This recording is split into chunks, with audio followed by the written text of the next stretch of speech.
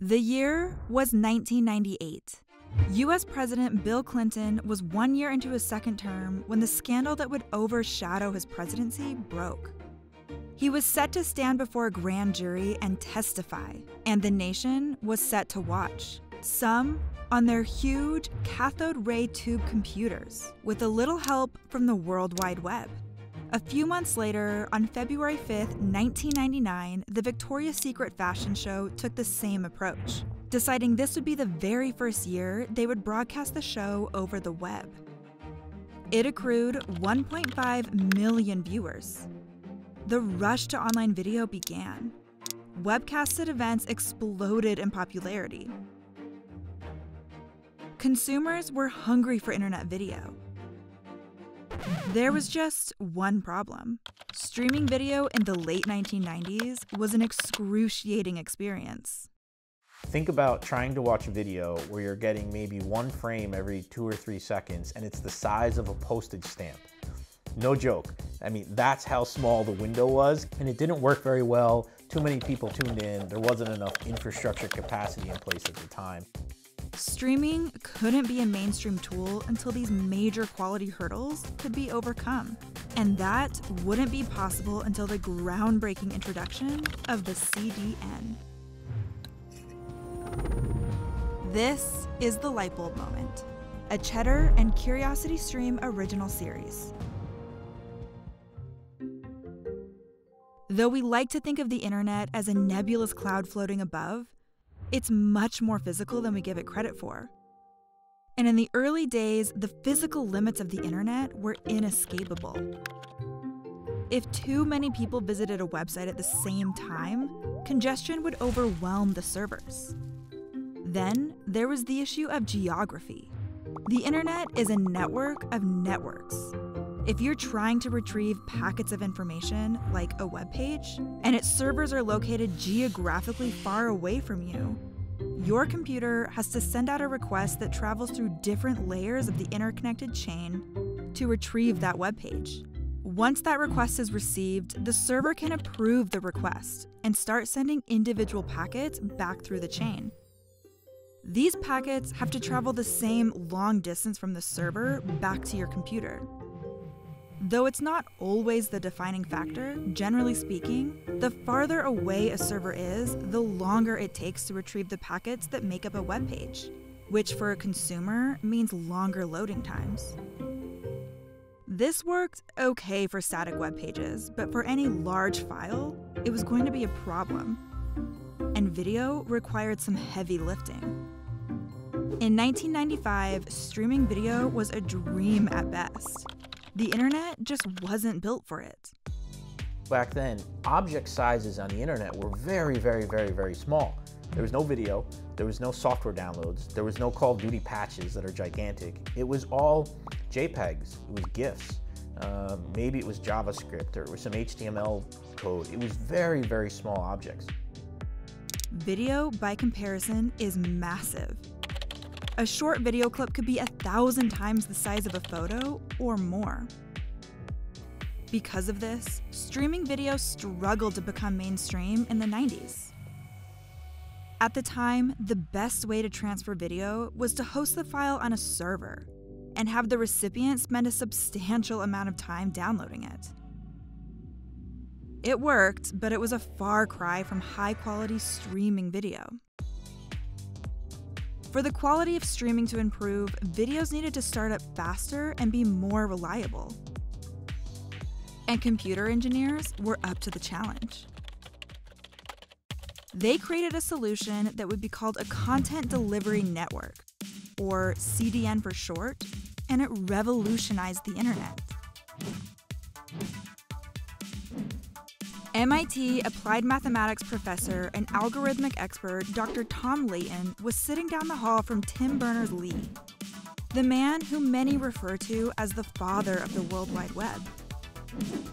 Berners-Lee posed a problem to the wider MIT community. Because of the way the web was built, congestion was bound to become an issue that held people back from speedy web browsing. Dr. Layton felt he could solve this congestion with math, using algorithms to intelligently duplicate and route content. He and a few colleagues got to thinking, if geographical distance was the problem, just get rid of the distance. Replicate the content and bring that content closer to people. This lessens the number of hops that computers would have to make to retrieve information, and reduces the likelihood that any one server would get overwhelmed. Leighton called his company Akamai, and it's still one of the largest CDN companies in the world today. But CDNs are just part of the puzzle. They help get the content physically closer to you, which helps it load speedily. But making that content look good is a whole separate issue. The secret ingredients for getting high-resolution streaming video are bitrate and compression. Bitrate, essentially, is just a measure of how much of a file you can transfer in real time, usually measured per second. Larger files are generally higher quality, but streaming large files takes more bandwidth. In video, bitrate is everything. When we were on dial-up, there was just a limit to the amount of what we call bits that you could actually push through the wire to the consumer. It was literally a physical restraint. And in the early days, bitrate was low, very low, mostly due to physical constraints. But even with those limits, internet video exploded in the early 2000s. And no platform took off faster than YouTube. Lazy Sunday! Ow, Charlie! Oh my god, cheers.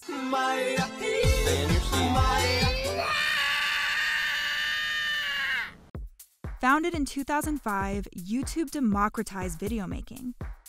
Its platform was reliable for the time, but it wasn't without its faults. If you were on YouTube in those early years, you'll probably remember that watching a video went a lot like this. Alright, so here we are in front of the elephants. Buffering was the absolute worst part of YouTube or any other streaming video platform in those early days. And with that realization came a simple but game-changing solution. When adaptive bitrate came around, which is also something we call variable bitrate, content owners started encoding the video in 300K, 500K, 1 meg. So the point was, if you're watching it at 500K and your bandwidth degraded, instead of the video stopping at 500K, it would just reduce the bitrate to 300K but keep playing.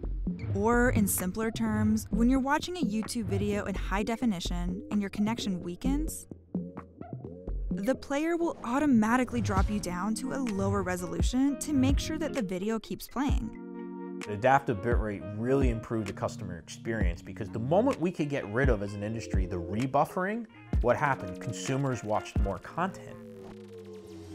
But having a solid bitrate is only one part of the two-part secret sauce for improving the visual quality of internet video.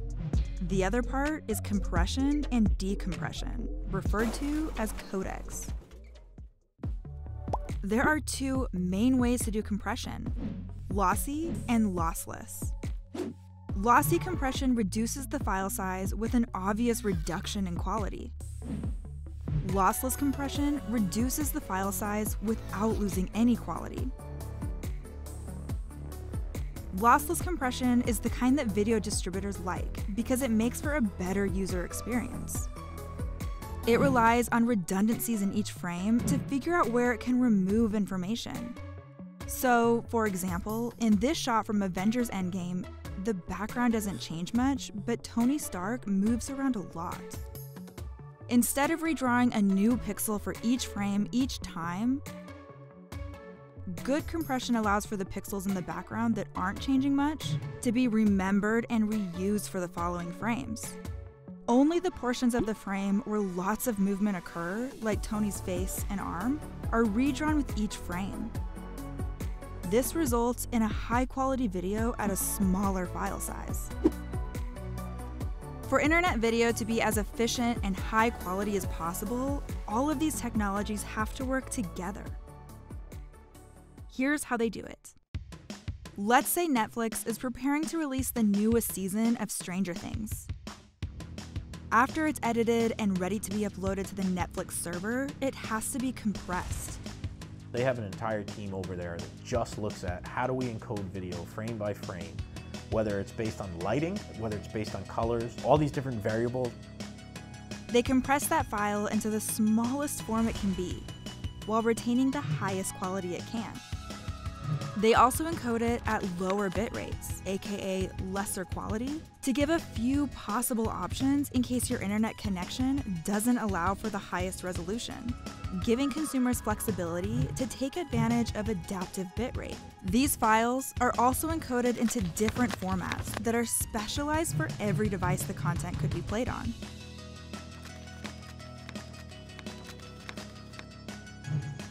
All of these files are then uploaded to Netflix's network. Seeing as Stranger Things is one of the most watched shows on the platform, they expect people to watch it as soon as it launches. In preparation for this, they ensure that a copy of the files for each episode is replicated across all the CDN servers they have strategically located across the globe. These servers act as a local hub for where the file will be stored for whenever a nearby consumer wants to retrieve it.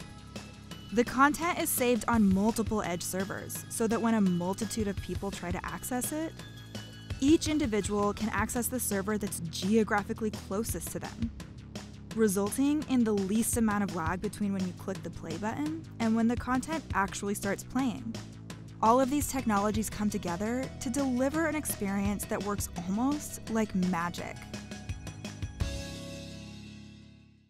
As we progress towards a future where video games, and potentially VR will dominate the internet landscape, it's clear that the next frontier for streaming will require a lot of new infrastructure and ingenuity.